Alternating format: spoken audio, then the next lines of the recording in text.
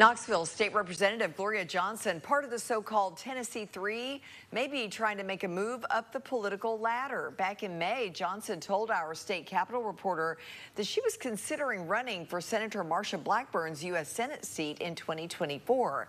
And while she has not officially announced she's running, tonight Johnson sent out a statement strongly suggesting she'll take on Blackburn. In a statement, she says, quote, Tennessee has a senator that stands with bullies. I have a reputation for standing up to bullies. She continues saying, quote, Tennesseans deserve someone who will stand up to corrupt special interests and fight to lower costs so every family can build a good life. That ain't Marsha Blackburn, end quote. Now, we should note Johnson and any other candidate who may decide to run in the 2024 election has until April to file a nominating position declaring intent to run. We'll keep an eye out for what happens next.